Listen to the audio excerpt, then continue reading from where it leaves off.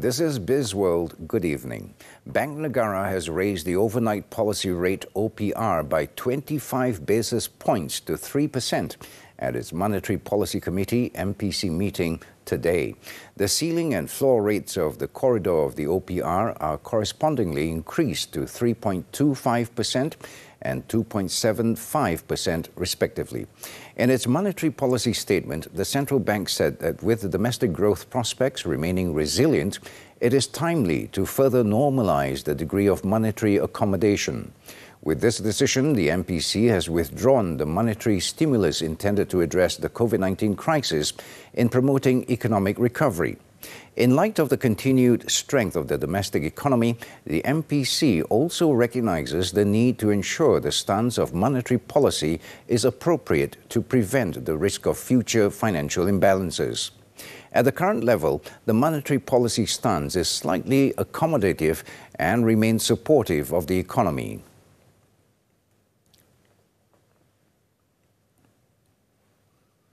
MIDF research expects the stronger demand from China to help support regional trade and production activities for Malaysia's Manufacturing Purchasing Managers Index, PMI, going forward. The firm noted the contractionary trend in April involved electrical and electronics and tech-focused manufacturing.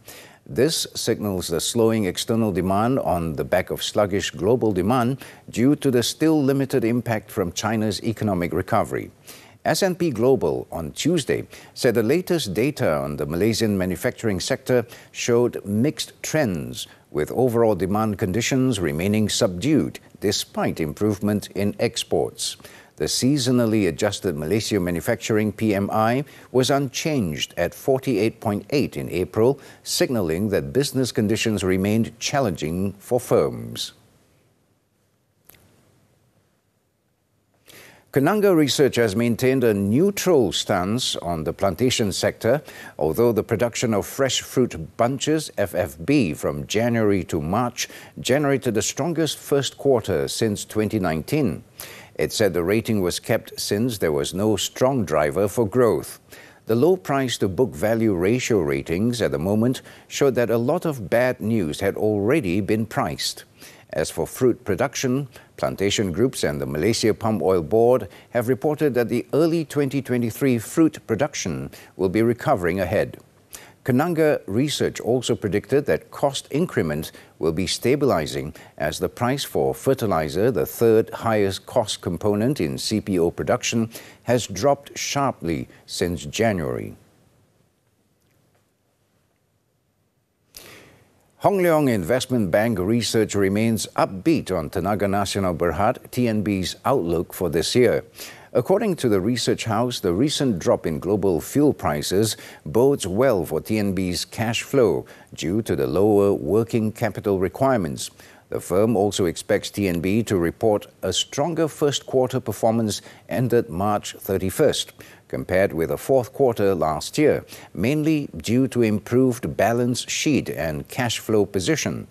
HLIB also expects investors to regain confidence in TNB post-first quarter results announcement.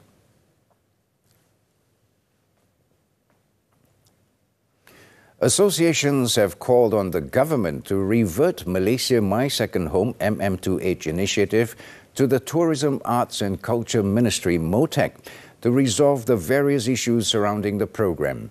International Real Estate Federation Malaysia President Dato' Firdaus Musa said due to the revised conditions and changes in MM2H rules, over 90% of high net worth individuals have shunned Malaysia as their second home option.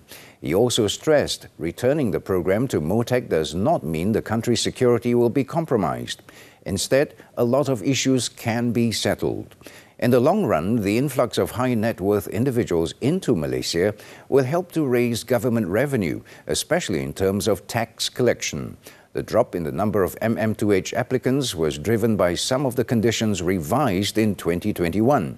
Among others, some of the conditions require applicants to have a fixed deposit account of at least 1 million ringgit from 300,000 ringgit previously. That's it for Bizworld. I'm Raymod Goh. Thank you for investing your time with us, and make sure you stay tuned to TV3.